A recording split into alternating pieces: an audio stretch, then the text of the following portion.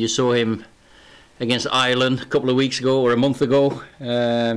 He missed a penalty early, didn't touch the ball more or less, and he scored 2 great headers in the last 2 minutes. That's just what he's done throughout his career. When you add Cristiano to the team, it's always a plus. Like I said many times, he's a fantastic player on and outside the pitch.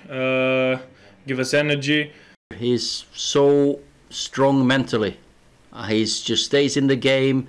I've seen him all day today, the way he's built himself up for this game, how focused he's been, and when he gets that one chance, it's a goal. We're a proper team.